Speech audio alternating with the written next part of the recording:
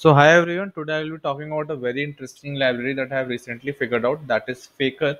So basically there was a problem student that I was working on, for which I was trying to get some data set from the internet. Eventually I couldn't find it out. So then I came to know about this particular library Faker that can help you generate numerous fake data for any of your projects. Now this can be of a great help when you are going for some unit testing while building out some real world project for your company, or eventually when you're trying out some experimental projects, some experimental neural networks, some experimental problem statement for which you require data. So here we'll be looking into how Faker can be used to generate a number of categories of data that includes company names, dates, emails, and whatnot. So let's get started. So first of all, you need to pip install Faker.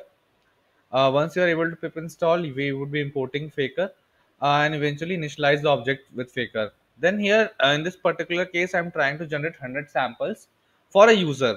Now, in this particular case, what I have done is that I have considered all the fake data categories that it can generate.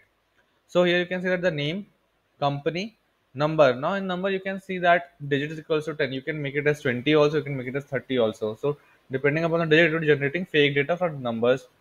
Word, it can generate fake words, fake date, email, phones, domain, username, favorite color, job profile, credit card number, URLs, file path, country, city, state, zip code, address, latitude, longitude, image URL, paragraph, sentences, booleans, and random elements. So, like taking an option from given elements present in the list.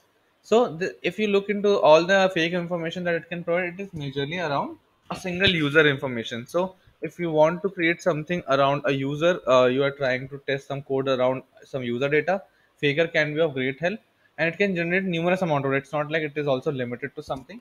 So, if you look into the sample data set that we have generated now,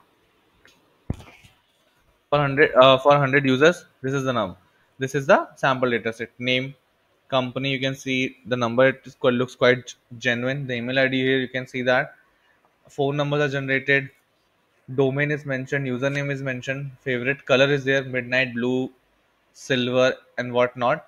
So there are 28 columns that we have generated right now.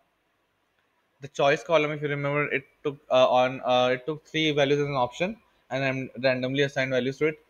Sentences have been provided, some boolean values have been provided, so you can make it as whether he smokes. And profile photo, URLs are there. Again, everything is fake, nothing is working, but it can be of great help when you're going for some sort of a unit testing, or when you're trying to experiment something, some code where you wish to have a quick a small data set to work on.